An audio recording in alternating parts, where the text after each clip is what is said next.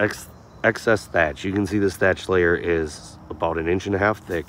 I'm gonna recommend some products. I'll have some products in the video. How you can tell is the grass is very spongy and it has a lot of give. This prevents moisture from, the moisture will just run through.